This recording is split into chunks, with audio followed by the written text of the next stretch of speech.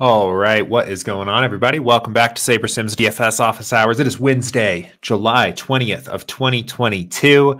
We are a day away here from the return of baseball from the All-Star break, which I am eagerly awaiting here. It was only 3 days off, and it feels like it's been forever since we've gotten the chance to play a real baseball DFS slate. So I'm already pretty excited for tomorrow for baseball to come back. I know it looks like just a little 3-gamer on tap here for tomorrow, but that's okay. That still gives us a little bit of a sweat. And then the big Friday slate here, 13 games coming up on Friday. So very excited for baseball DFS to come back, even though it's just been 3 days off here.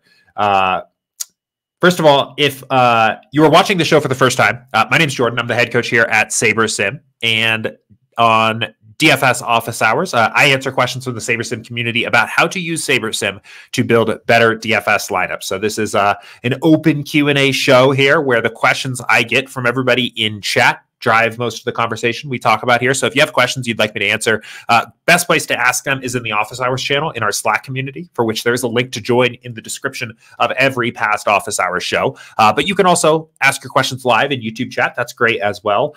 Or email questions in at support@sabersim.com if you have any questions for me here. We have a few questions in our queue for today already that we'll start diving into here shortly.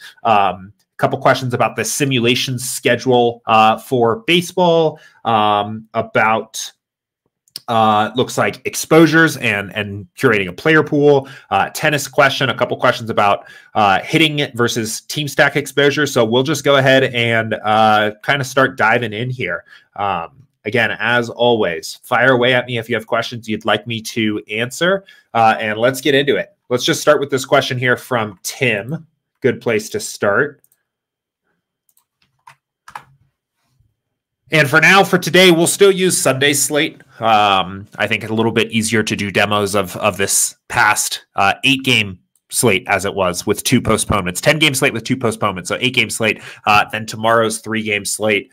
But we'll use that here. So question, it's got out of order. Okay, question. Another optimizer question for you. For MLB, are the games simulated in advance, assuming the starting lineups for games? In other words, if lock is at 7 p.m. and the Dodgers lineup hasn't come out for a 10 o'clock game and you have to get your lineups in before lock, is that Dodger game already simulated, assuming they'll use their normal starting lineup? Or does the sim not happen until the lineups are confirmed? Yeah, so we will assume. So I guess for this question, it is actually better if we do tomorrow's slate. So even if we don't have a starting lineup, we'll just kind of assume a starting lineup for each team. So let's see. I think DraftKings is a little wonky right now, but we should have some FanDuel projections up here. So if we pick the Astros tomorrow, so we've got some lineup. You can basically come in here and actually look and filter by a team. Whoops. Wait a minute. I'm getting myself confused here. There we go. Okay. So this is basically the starting order that the current simulation is assuming, right? So you can see Dubon 1, Jake Myers 2, Kyle Tucker 3, Bregman 4, and so on. So we're simulating the game assuming this starting lineup. We've got a couple different data providers that we use for that, the expected starting lineup, I guess. But you just still have projections, you do still have ownership. Again, all the simulations of this game would be assuming that this is the starting lineup here for the Astros. So same thing, if the Dodgers are playing late home game, 10 o'clock Eastern time or something like that, you don't have the starting lineup out at lock. We will assume a starting lineup. When that final starting lineup comes out, we will re-simulate the game and re-update accordingly. So you can still build lineups. In fact, I mean, obviously you want to build lineups. You don't want to just eliminate the Dodgers necessarily because they don't have a starting lineup out, right? It's a good hitting team. You want them in your pool so you can keep them in and then update accordingly. If you're interested in learning the best ways to update for lineups that come out after lock, I would go and watch our late swap tutorial for baseball. It's up on our YouTube channel in the baseball section, how to late swap in MLB DFS. 12-minute video walks through how I adjust my lineups after lock for baseball and use the SaberSim tools to do so, including things like we got a confirmed starting lineups for the Dodgers an hour after lock, and it's not exactly what we expected. Some guys are not in the lineup. Other guys are. What do we do, right? So, but good first question to get us started. Let me know if you have any follow-up after that. That's true for all sports as well. You know, basketball is a big one, right? A lot of times you're getting those starting lineups just a few minutes before the game starts. So you have to assume some kind of starting lineup, typically assume that the normal starting lineup. But sometimes that's not what you get when we get that actual final confirmed starting lineup. So we'll run a simulation of a final sim of the game when we have those final starting lineups in there. Of course, you can see when those starting lineups and simulations are coming out in the MLB lineup alerts channel in Slack. So that's another really good resource for you. Just to see when that kind of information is coming out. So cool. And then good question from Matt here. Let's keep it going. And he said, hey, Jordan, when using a player pool I put together, would you recommend just checking those players and letting the sim run? Or would you also raise their minimum exposure to ensure being over the field on them based on projected ownership, like 2 to 3x? I've had success both ways, but looking for more consistent success. Thanks. Matt, did you edit this message? I swear, so every single day I always take a look to see what questions are in the queue and kind of get prepared for what I was going to say. And I swear this one, you switched up on me, but that's okay. I can answer this one. I can be quick on my feet here. So building a player pool for yourself, would you recommend just checking the players and letting the sims run, or would you also raise the minimum exposure? I mean, I think a good rule of thumb with SaberSim is not to add work to your process unless you need to do it, I guess, right?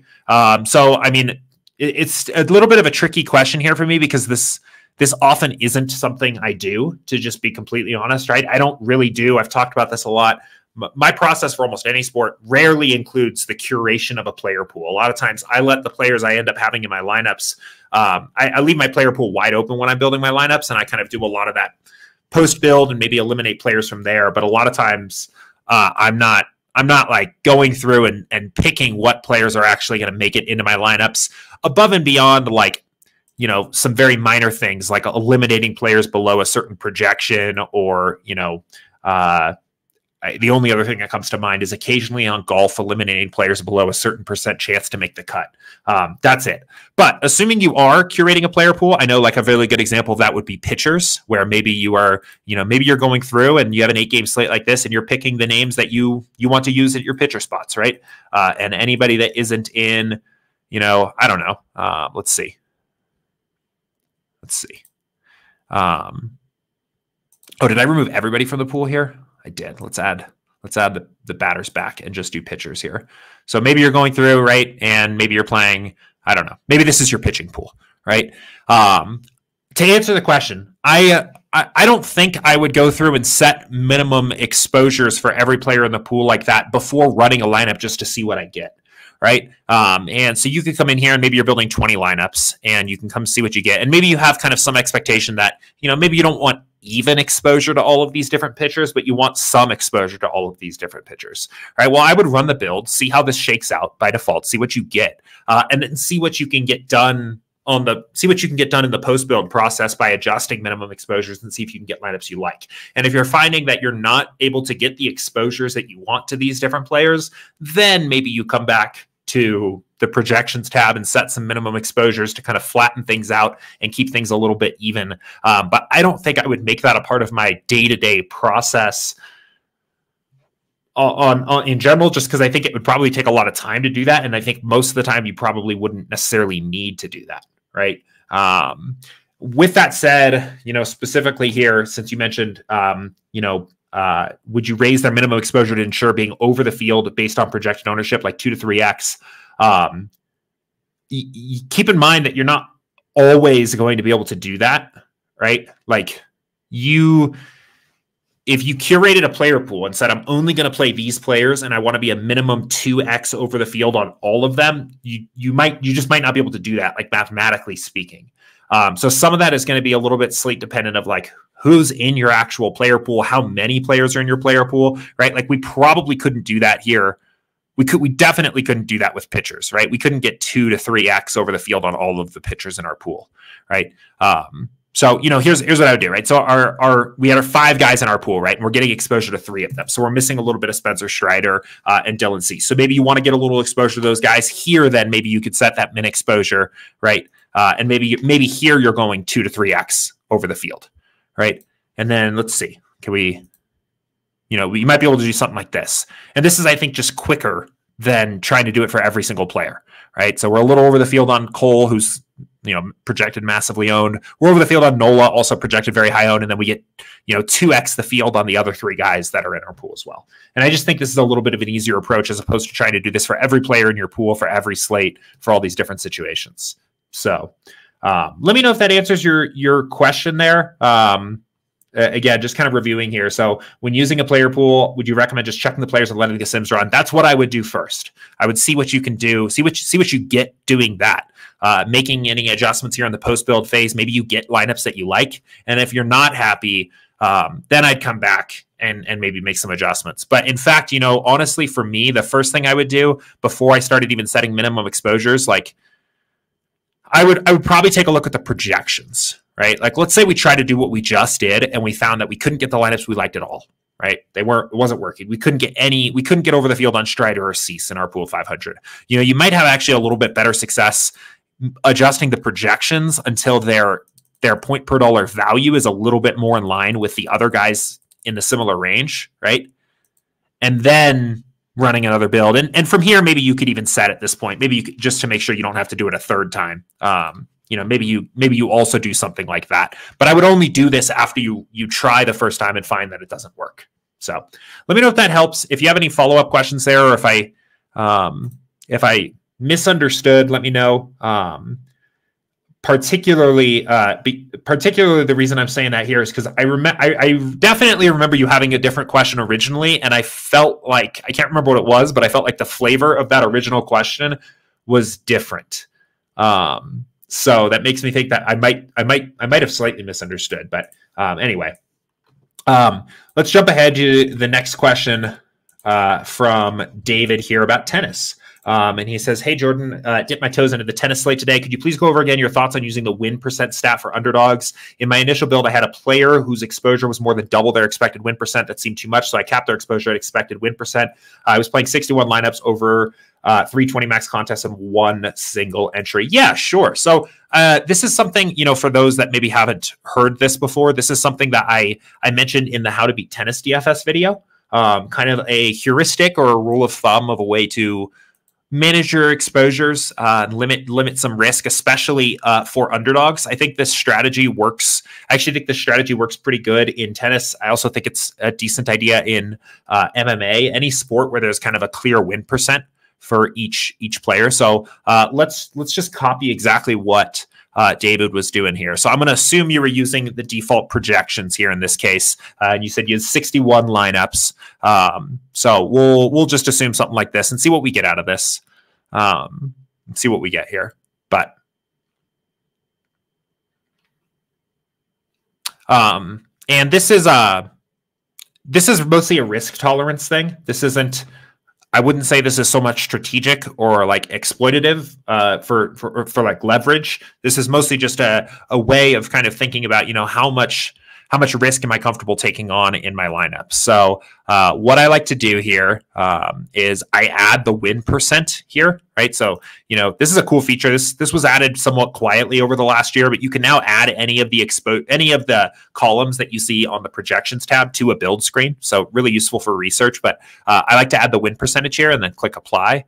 And then I will drag it over and put it next to my exposure, right? And this is actually literally the probability, right? The listed in a decimal format of somebody winning, right?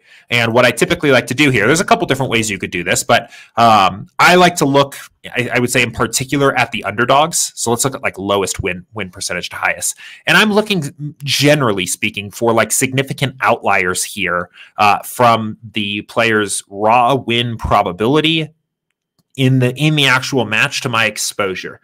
Not to say that there's anything wrong with being over the field, like not even over the field, over a player's win probability, right? We could take, I don't know, Rebecca Peterson here, and we could have 60% exposure, right?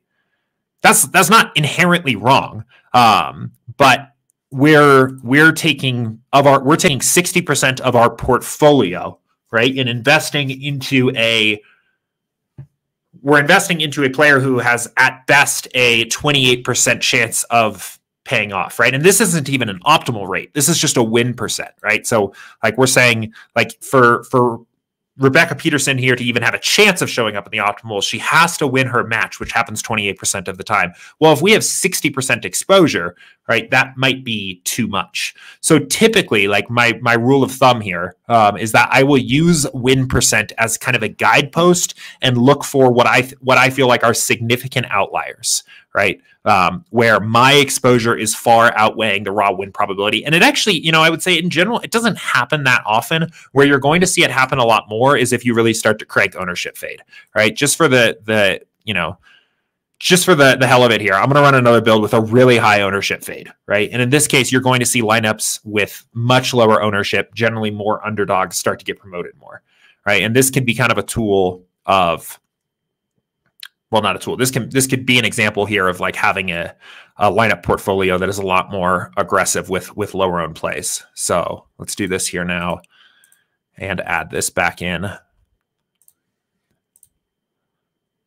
Okay. So now let's go back, right? Okay, and now we're starting to see a little bit more, right? So like Udvardy here, right? 31% chance to win the match, almost 50% ownership, right? 50% exposure, right? Are there any others that really jump out here? That looks to be the big one. So even still, like really not that bad, right? 31% chance to win the match. That's, I mean, what, like 1 in 3, 47% exposure, right? That doesn't seem out of control to me. I would say, you know, it's especially at like, where I'm mostly concerned with this, especially would be some of the really lower underdogs, right? And this can happen. My process in MMA can sometimes lead, like, so a lot of times for my MMA process, right? There's fewer players on a slate, fewer fights on a slate. So my MMA process, a lot of times I'll run my initial research build and I'll do my first draft, I guess, of adjusting player projections based on ownership. If I think somebody's going to be really over-owned, I'll turn their projection down. If I think they're going to be under-owned, I'll turn their projection up a little bit. And sometimes I end up in a situation where I have like somebody who has I have like a 15% chance to win the fight underdog that I have in like 90% of my lineups, right? 100% of my lineups. And I think that's a good opportunity to kind of check that against that probability here. So I think, again, I don't even think there's really like a clear, like, you know, rule of thumb or always do this. That's not the vibe I'm trying to give off. But I think just in general, having this number in your mind and understanding what this number represents can be a decent way to give yourself, to make yourself more opinionated on how much exposure you want to a particular player, right? A lot of times I get a lot of questions from people that are like, hey, I know you always talk about adjusting exposures to manage your risk, but I don't have a sense of intuition about how to do that, right? I don't look at an exposure number and say, oh, well, I know how much exposure I am comfortable having to this player. Well, I think using something like the win probability of a player is a way to become opinionated about that, right? And that's still going to differ for everybody, but you know, is 47.5% chance to Udvardy, or 47.5% exposure to Udvardy here too much? Well, this person has a 31% chance to win the tennis match, right? Now, you tell me what your level of comfort is there. Maybe, you know, for some people, being overexposed compared to even just the win probability might be too much. For others, maybe you're comfortable, you know, having double the exposure to the win probability here for that particular player. So I also, part of the reason I think this is really useful in tennis is a lot of times I do this with ownership, right? And I'll say something like, you know, maybe, let's see, I don't know. Maybe we have some, you know, really heavily owned player here and I want max, I don't know, maybe I want to be max equal to the field on Rublev here, right? And that's fine. The one thing with tennis in particular is that the ownership projections, it's a harder sport to project ownership for just because there's less information out there. I think the field is probably worse at tennis DFS. They're not necessarily even going to find the best plays as reliably. And I think the win probability is a little bit more of a solid, reliable number in the way that ownership projections might not necessarily be as much just yet.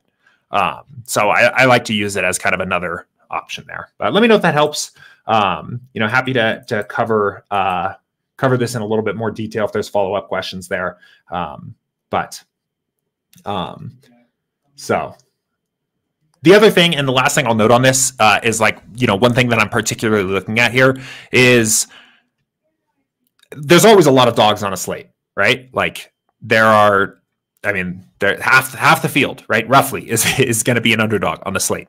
And when there's a situation where you're like really highly exposed to one, right, versus all the others, that has never really made a ton of sense to me, unless there's an ownership reason or a pricing reason, right? Like, I mean, I guess in this particular case, there is a little bit of a pricing reason, but it would not make sense to me to be massively exposed to one underdog when there are a ton of other players that probably have a roughly similar chance to win, right? Like, there is a pricing discrepancy here, but there's a bunch of other, there's other similar players with similar odds, and I'd rather kind of like spread out exposure. So that's why I really am looking for outliers when I do this. That's why I'm also particularly looking for underdogs, right?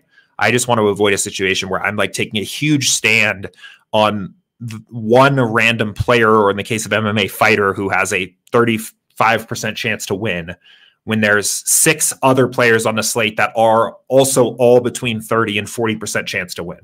So anyway, that's kind of how I think about that. But and then we have a handful of different questions from Kino here. So let's kind of dive into these here.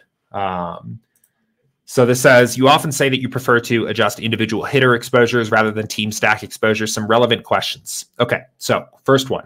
Question A, do you do this even for big slates? It can be quite time consuming.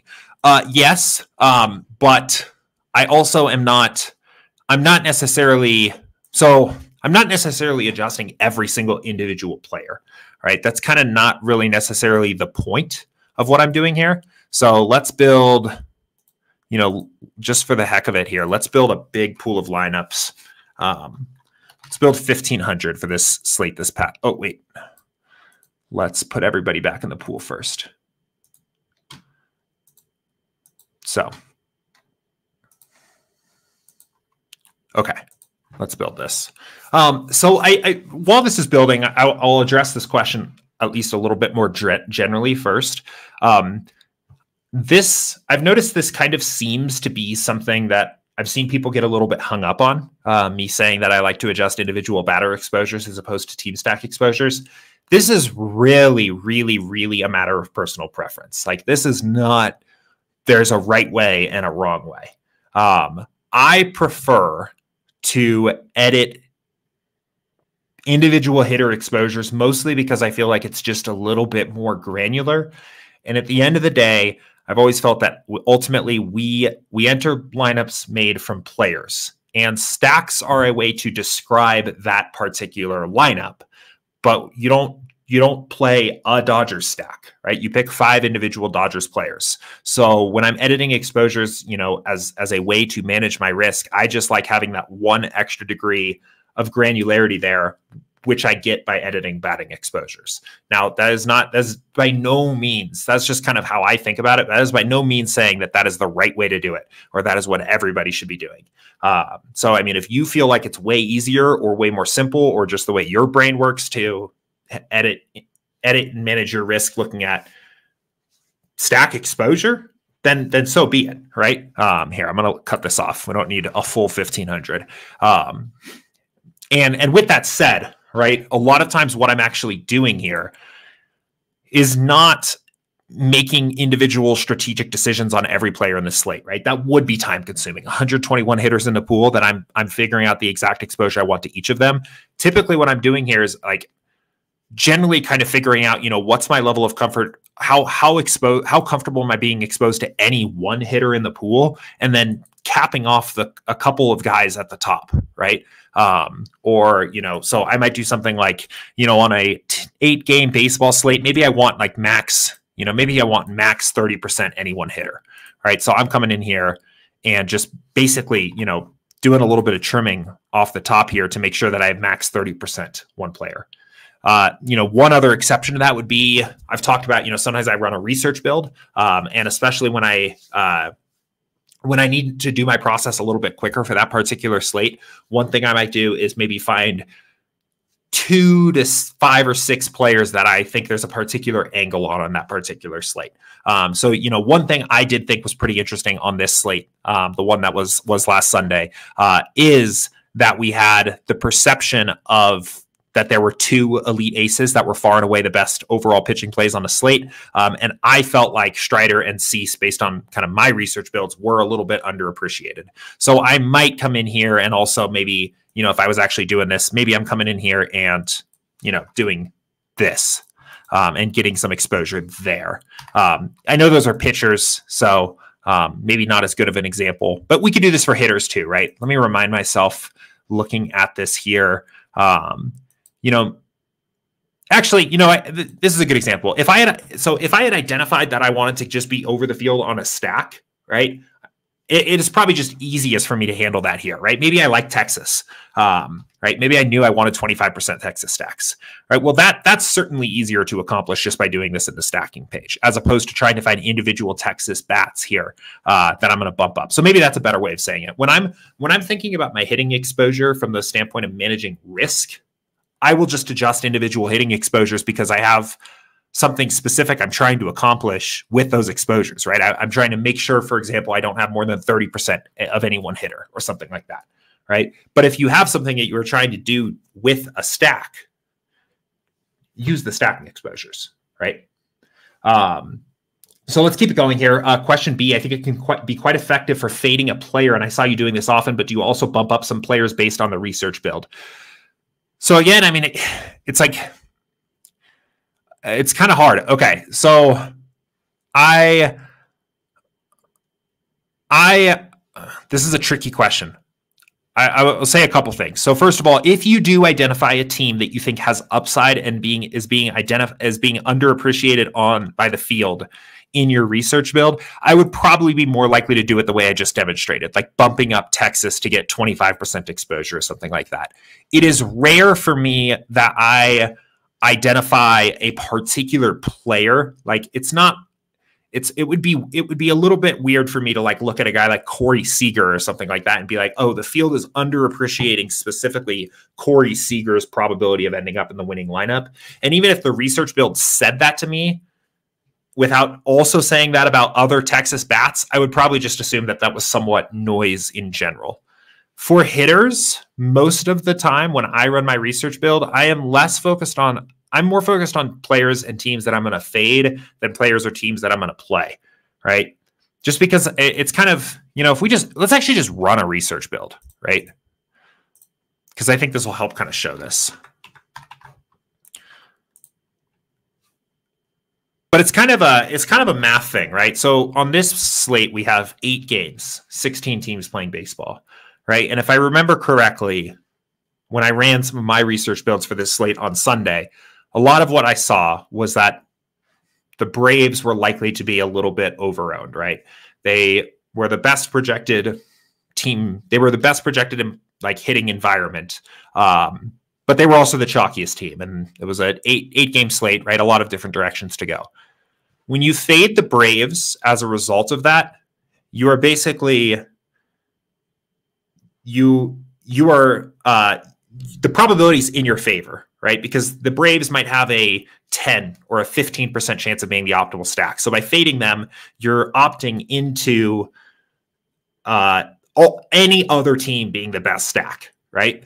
But when you pick a team and you say, okay, Texas is underappreciated, right? I'm going to get exposure to that team. You are targeting lineups at a very specific outcome, right? So a general trend for me, right, is that I more often than not am finding players and teams to fade from my research build than players and teams to target and to play, right? That's also just true. And like, you can even see that just looking at leverage, right? Typically, you are going to see bigger negative leverages than positive leverages, right? The the most inefficient ownership in DFS in general is more often than not too much ownership on the best projected plays as opposed to too little ownership on other plays on the slate. So most of the time when I actually run the research build, what I get out of that is not, oh, I'm going to play this guy. I can't wait to play this guy. It's more, I'm going to actually fade or be half the field or be approached with caution for that particular player. So, and then again, like with that said, right, even if I was actually looking at players that I thought were underappreciated, right, like I don't know if I would look at this, for example, and say, I really want to now go bump up my exposure to Wilson Contreras, right? Partially, or I guess like a large part, because when these numbers get really small, right? And these are pretty small, they become pretty noisy, right? Like, yes, I guess if Wilson Contreras' ownership is exactly 3.42 and his optimal rate is exactly 8%, then maybe there's a little bit of inefficiency there by the field. But what if this real number is 6%? And what if this real number is 7%, right? Which is probably totally within the error of those calculations. And then you got 25% exposure to a Wilson Contreras one-off for nothing, essentially. Right. So I'm looking for, I typically try to look for reasons to believe that the numbers are reliable or trustable. So one of those really good examples would be if you kind of see a stack here, which in this case, you can see a Yankee stack, right? Yankees, Yankees, Yankees, Yankees, right? If the entire stack is underowned, it makes me feel a little bit more comfortable that this is actually accurate. So maybe the Yankees stack would have been a team that I got to, right? Based on this. Right? It looks like they are actually a little bit underappreciated as a stack. Another example would be when the numbers are a little bit like higher in general, right? I feel a little bit more comfortable saying that, yeah, Cole and Nola are probably a little bit overowned relative to their expectation, just because Garrett Cole's ownership would have to come all the way down to 40% or so. And actually, I think it did when this slate actually played out. I think he was about 40% owned, but Garrett Cole's ownership would have to come all the way down to about 40% for him to even be efficiently owned. Right? So there's a lot more, right? You see what I'm saying here? In this case, let's go back to here, right? Contreras' ownership only has to come up to 8% for efficient ownership in theory, right? It only has to move 4 percentage points. Garrett Cole has to move what? Wait. Garrett Cole has to move 25 percentage points of ownership to be efficiently owned, right? So anyway, let me get kind of back on track here because I can tell I'm going down a research build rabbit hole here. So do I bump up some hitters based on the research build? I would say very rarely. If there's actually a team that I think is going to be inefficiently owned, like in this case I'm seeing with the Yankees, I would probably just do that from a stack, right? Now I wouldn't necessarily, again, it's personal preference. I wouldn't like talk you down if you went over here and instead handled it this way and said like, hey, look, I want 15% Aaron Judge, right? That's going to get you to Yankee stacks anyway, right? It's all going to have the same effect at the end of the day because the lineups are already built. They're already correlated, right? If we have 2.7% Yankee stacks and we come up here and we bump Aaron Judge's projection up to 15%, right? Or 15% exposure, right? Now look how many Yankee stacks we have. So it's does basically, I realize you guys can't totally see this, right? So we went from 2% Yankee stacks to 11% Yankee stacks, right? We could even come over here and say, no, we want actually more. We want 20% Yankee stacks, right? And get a little bit more exposure, right? And then we can come back and now see what our Judge exposure jumped to. Now it's still 15%, right? So a lot of different ways to do it. Kind of depends on what you are trying to get out of it. And then C, sometimes Saber has very low percent of 1 through 4 hitters while being 6x the field through the 6 through 9 hitters. I guess this has to do with salary cap, but still looks extreme to me. Do you manually adjust this sometimes? I typically don't. I do understand the argument of doing that. I actually think it's less about salary and more about ownership. The field just really inefficiently rosters lower owned hitters in the order. In fact, that's one of the more popular things that I do get out of my research build is like, well, the Braves are too chalky, but actually a really convenient way to stack them is to stack them 6 through 9 or something like that. Especially on good teams, right? Good teams typically have good hitters hitting lower in the order. And I think people shy away from them too much. But you could come in here, maybe you're looking at the Yankees. And I think it's perfectly fine to come in here and say, like, hey, I want to make sure I'm getting I bumped up the exposure to Yankee stacks. I think Yankees are an underappreciated team, and I want to make sure I'm getting to the top of the order accordingly, right? And making sure, or maybe not overly playing the bottom of the order, right? Maybe you look at this and you think, I mean, in this case, Tim LeCastro hit like a home run and a triple and a double or something like that. Like he went crazy. But maybe you looked at this and said, hey, I wanted to get to 20% Yankee stacks, but I didn't want 15% LeCastro, and you could come in here and do something like that. Obviously, we have hindsight here, so you could do something like that. But anyway, so but for me personally, it's not something that I look at too much. Most of in general, I think that the field way overthinks batting order position. So I actually like to play some of those lower owned hitters. And then, okay. D,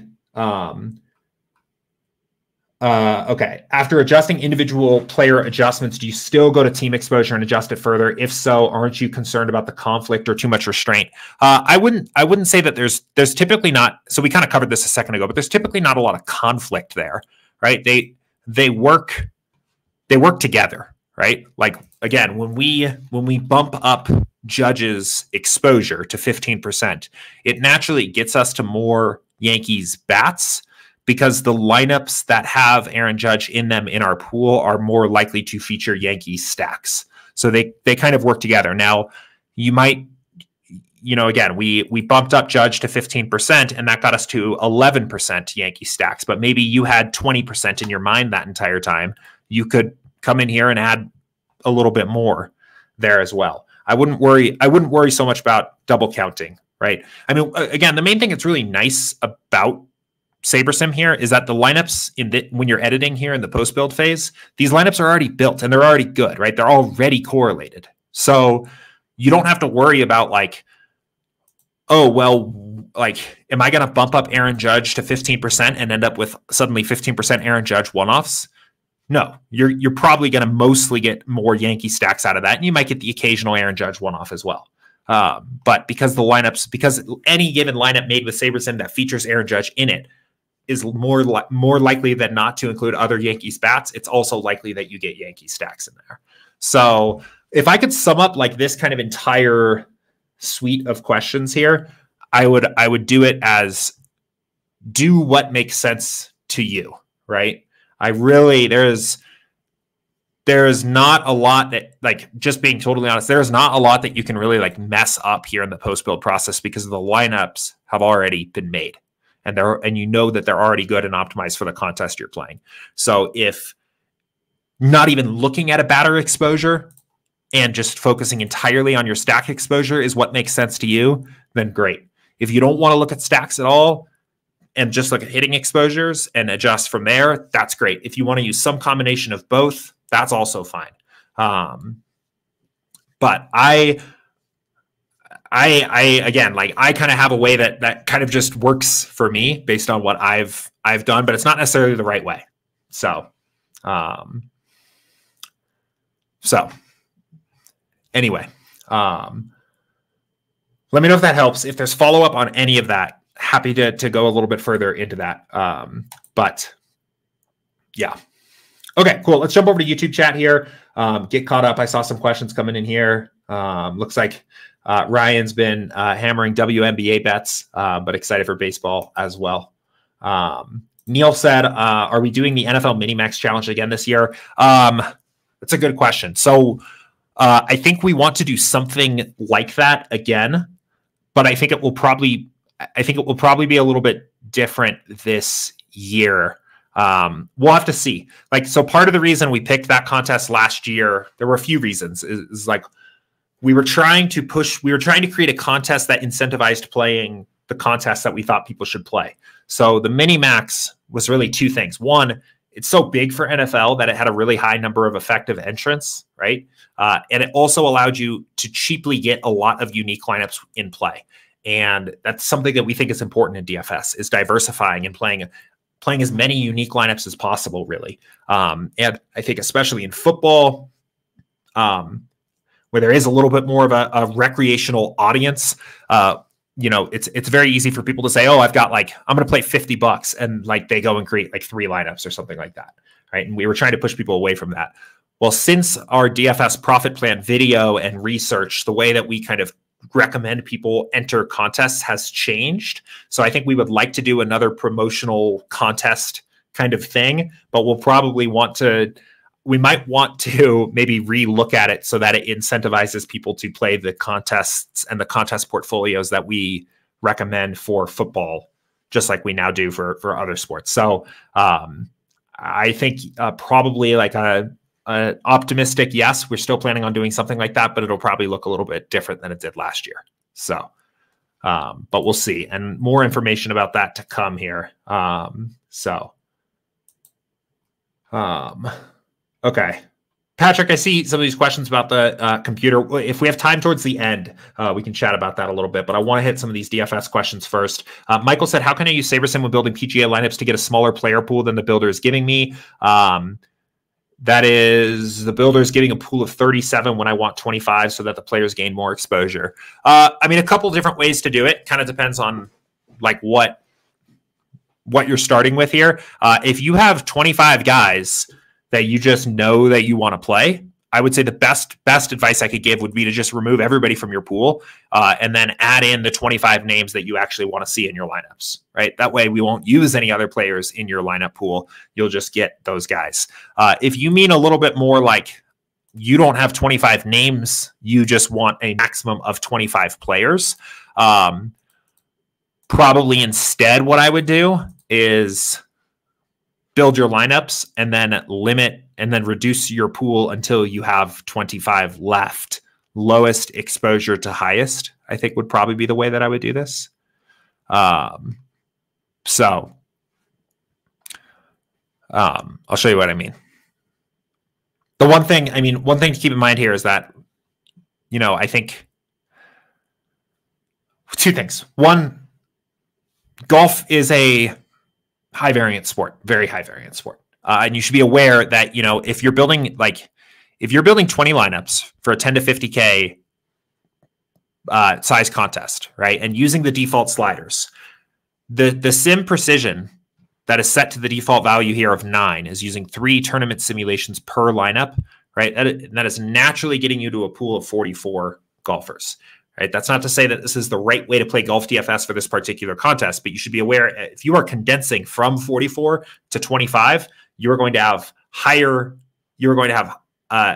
bigger swings to your bankroll and higher variance to your results here. You are taking on more risk in this portfolio than what you would have by default. But assuming that is what you want to do, right? I just think you should be aware of that. What I would probably do here is just start unchecking names until you got down to the size player pool that you want, right? And it's going to resist that at first, again, because as you condense a player pool down or as you remove players from the pool, there are a lot of different golfers that have a shot at being in the optimal lineup on a given slate. So, but at a certain point, as you start to remove guys, the pool will begin to condense. So you can see here now, we will slowly approach the size of the player pool you want. And this is how I would do it if you knew that you wanted max 25, but you were unopinionated about what those 25 names were. If you know what 25 names you want to begin with, or even if you know the max 40 guys that you want, and then you ultimately want to narrow down to 25 from there, I would do more of this in the projections tab so that you get a better pool of lineups. But we are approaching 25 here.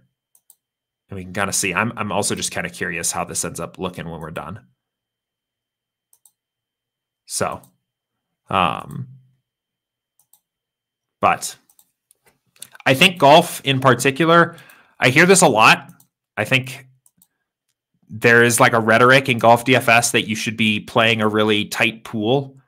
And okay, so Okay, so this was actually a good case study. So in this particular case, we weren't able to do this. We get this message, we need to expand the lineup pool in order to match your exposures. If this happens, what I would actually probably do is I would probably come in here and turn your sim precision down, right? Basically what that message is saying is you're getting too diverse. Your pool of 500 lineups is too diversified that you can't even limit your player pool down to 25. In that case, I think you'd be best off lowering sim precision, right? Maybe starting by cutting it in half or cutting it to like 5, like I did, and then trying this again. We'll actually probably just get a much more diversified pool of lineups here anyway. Or sorry, much less diversified pool of lineups here from the start. Yeah, so in this case, so we're starting from 34 instead of 44 or 45 or whatever it was. But I actually think the more I think about this too, I think if you want to cut down to a certain size player pool, I actually, because you are going to be assuming more risk by doing that, I would spend the time to figure out what 25 golfers those actually are, right? Rather than kind of backing up into it. That's what I would actually do that. Like the reason being you're playing a higher risk, higher reward style anyway. You might as well be opinionated about what golfers you're investing into at that point.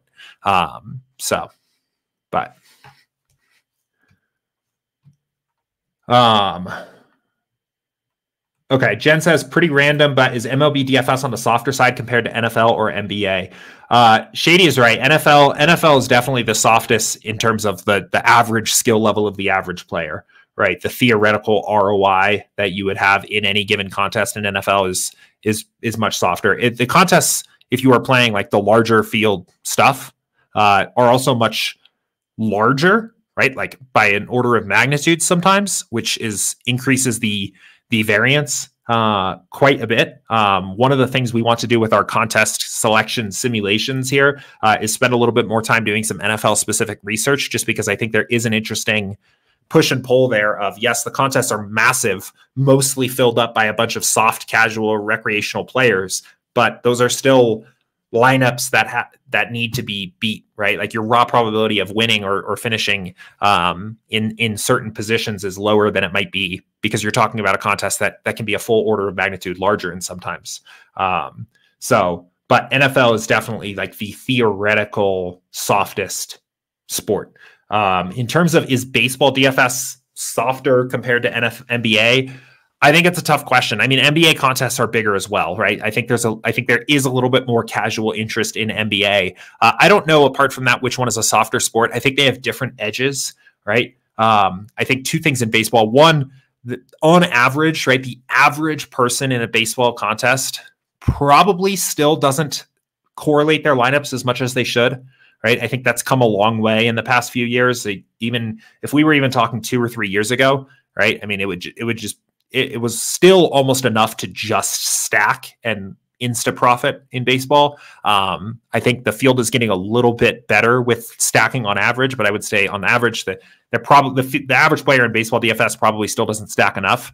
I think one of the biggest edges in baseball, and you could describe it a few different ways, but I think there's a significant issue by the average player playing, understanding like ranges of outcomes of players, ultimately culminating in inefficient ownership. I think is a massive edge in baseball. The field assumes that hitters that are well projected on average should be rostered at a way higher rate than they actually should be.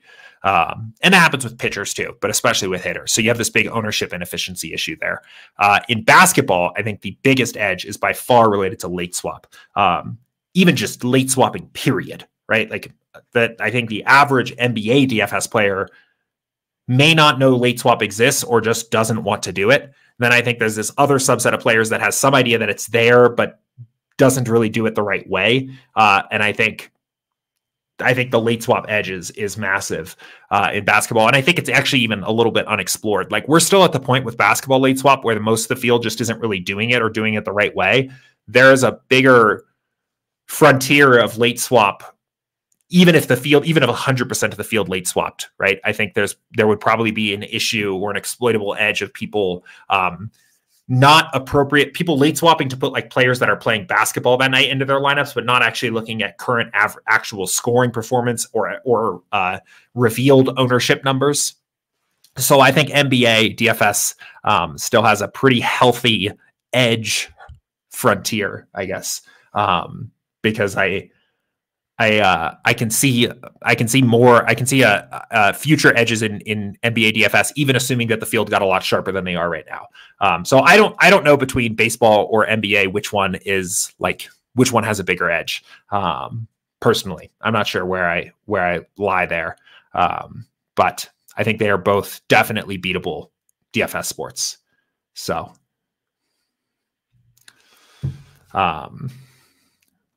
but Patrick says, what's more important, projections or ownership? I was building lineups for All-Star Game and all I used were projections. This is kind of an interesting DFS thought experiment here. I would probably say projections are more important ultimately, right? Like you need some baseline level of understanding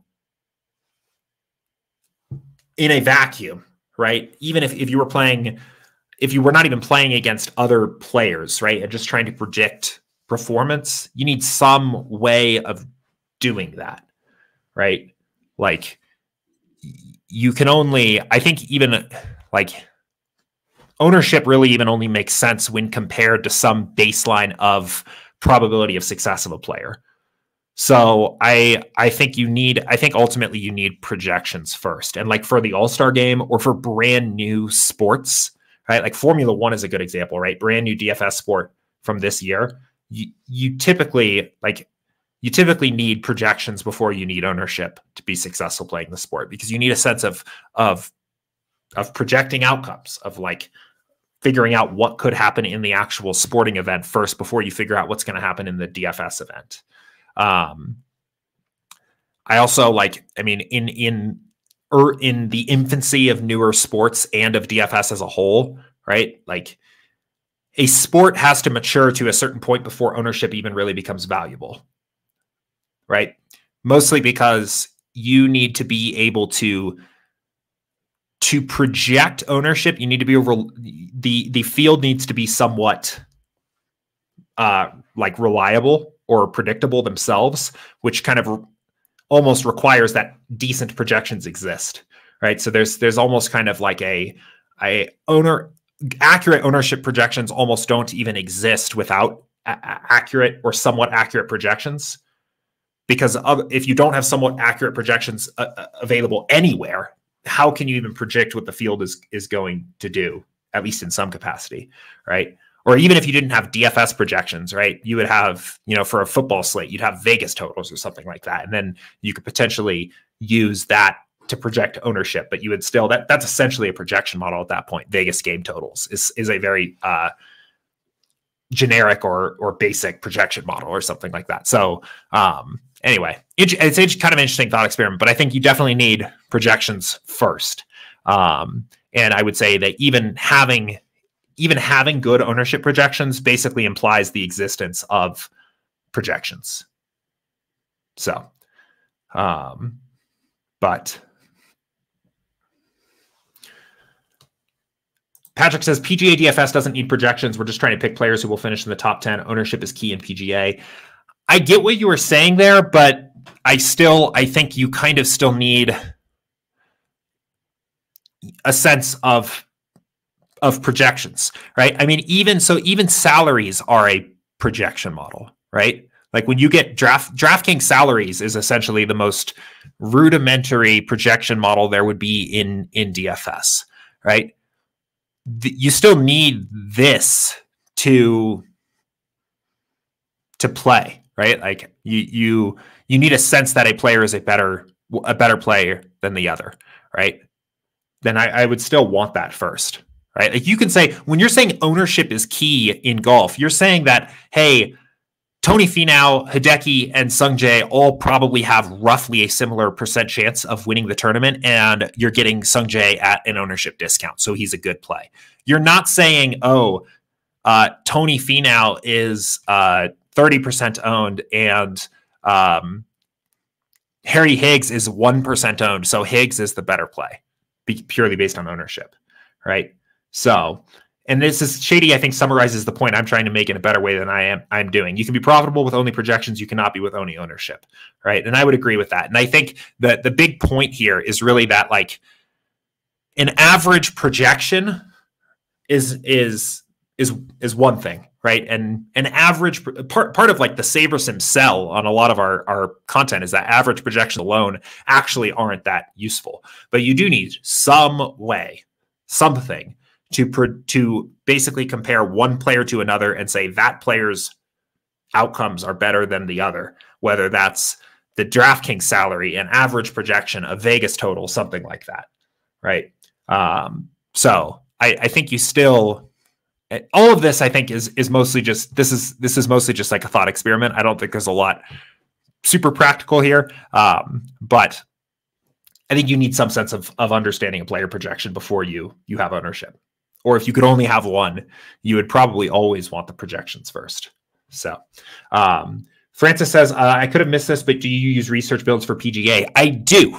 It is one of my preferred sports to use a research build for, with some careful exceptions, or not even exceptions, but things to be careful about. The main reason why the main reason why I like research builds is that I think the assumptions of the research build fit golf pretty well. I think a 1,500 simulation sample does a pretty decent job of approximating an accurate optimal rate for a particular golfer. And while you don't necessarily need the optimal lineup exactly to win a golf contest most weeks, I think the winning lineups, the top 1%, top 0.1% lineups in a contest, especially larger field contests that I like to play, do at least approach the optimal. So I think they do a pretty good job.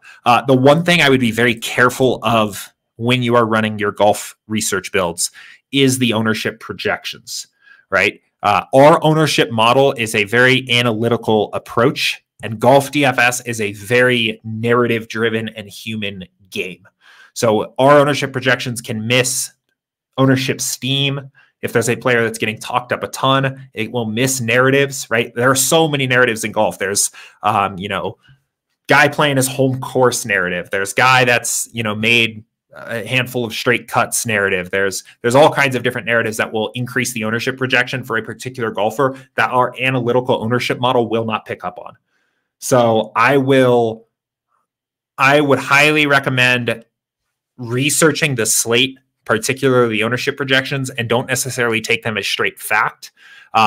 Because if you do, I think you could be put in a direction where you are, fading a player or playing a player because of like assuming that an ownership projection was perfectly accurate when it was not.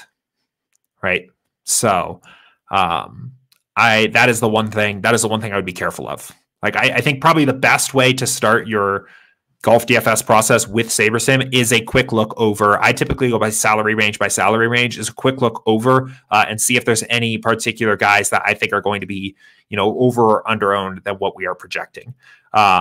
So two names that jumped out when we just did that were Chris Gotterup and Ju Young Kim, who are both young golfers that are like everywhere recently on social media and the kind of golf DFS world. I see these names popping up all the time. They're on a bunch of like lists of guys like, hey, play these guys this week. Anytime you see that, right? I think that's a good sign that they're going to be higher owned than average. I think just doing a quick look over the ownership projections or even comparing to other ownership models and seeing if there's anything we're missing, I think is the best way to add value before running that research build. And it is on our list to spend a little bit of time on the golf ownership model, because I do think it would benefit from a little bit of TLC there. But in the meantime, that would be the number one thing I would look at. But I do think it's a really good sport for using a research build. So cool. All right. I don't see any other questions coming in here. Let's jump back. We were talking a little bit about building a computer here. Patrick said, thank you for the suggestion on logical increments. I spent 2 hours looking at stuff. How do you deal with warranty on parts? I don't really know what you mean, actually, about warranty on parts. I think a lot of computer parts out there just have warranties for those kinds of things. I typically don't buy extra warranties for that kind of stuff most of the time. I have had issues with defective parts getting delivered before, and most of the retailers that I've purchased from for these parts, Newegg, Micro Center, Amazon are all pretty flexible with like taking returns on defective parts. I've had the worst one ever is a defective motherboard, especially because in your troubleshooting process, if you have a bad motherboard, it's like the last thing that you basically have to kind of test out everything else. And so it takes a long time to prove that you have a bad motherboard. And then once you figure that out, it requires basically a total disassembly of the computer. So that's always a bit of a painful one. But I've never, a lot of those parts have some warranties built in when you buy them. I've never paid for an extra warranty on top of that, if that's what you're referring to. So, but that's just me. So, and Patrick said nobody's playing Harry Higgs. Yeah, he's projected 1% owned, sub 1% owned. So that was just an example, right? That was kind of the point I was making, right? Is like, so like you could look at just projections and say Tony Finau is a better play than Doug Gim, right? Like the projections would imply that, right? And that's, if you were just trying to say, hey, which guy is going to perform better on average, that would just probably be true, assuming that you're using a decent projection model, whether that's an average DFS projection, whether that's a DraftKings salary or a Vegas win odds, right? Ownership projections kind of can't be used in that way. You couldn't just look and say a player that is going to be lower owned is a better play than a player that's going to be higher owned without a projection model to contextualize that statement. So that's why I think you have to have a projection model first. There's no way you could just have an ownership and do anything meaningful with that. So what about customer support? I don't know. What about it? I don't know what this question means. I don't know. Shady said manufacturers are pretty good at the RMA process, even if the seller is shit. Yeah, that's a pretty good point as well. I think actually, now that I'm thinking about it, I think I did on the one defective motherboard I've ever purchased. I think I worked through the manufacturer as opposed to the seller in that particular case. So, but anyway, we'll go ahead and leave it there for today. This was a good stream. This was good. I know we had a couple slower days here on stream the past couple days with the All-Star break, but we were right back at it with some great questions here today. So I will be right back again tomorrow at 2 p.m. Eastern for the return of baseball for another office hours stream. So I will see everybody there tomorrow. And I guess in the meantime, I always say I'm a little tripped up because I always say good luck at the end of this. I guess good luck in your League of Legends lineups. Good luck maybe in the very first half of round 1 of the 3M Open. Good luck in what other DFS contests are there tonight? Good luck in the rest of your days. Good luck cooking. Good luck cooking dinner. And I will see you guys all tomorrow. Take care.